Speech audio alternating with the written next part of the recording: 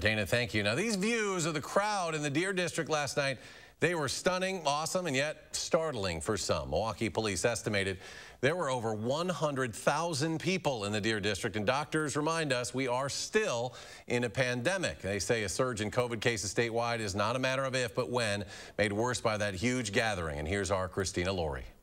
It's not the buck, but the elephant in the room. To Middleton. Middleton puts up the jumper, puts it in! The potentially deadly outcome local doctors expect will come from a week of celebrations. We're still in a pandemic, and the CDC continues to advise against large gatherings, defined as events that bring together many people from multiple households. The upwards of 60,000 fans that flooded the Deer District to celebrate the Bucks' first championship in 50 years certainly fits that bill, as does the thousands more that packed local bars. That has infectious disease specialists worried and issuing a warning.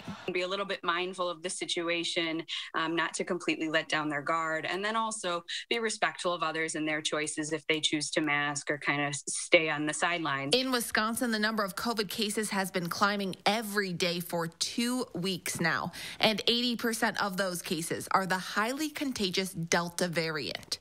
Delta is not only more contagious, it has slightly different symptoms and can appear more quickly. So if you were out celebrating last night, we'll explain what you should watch for ahead at 6.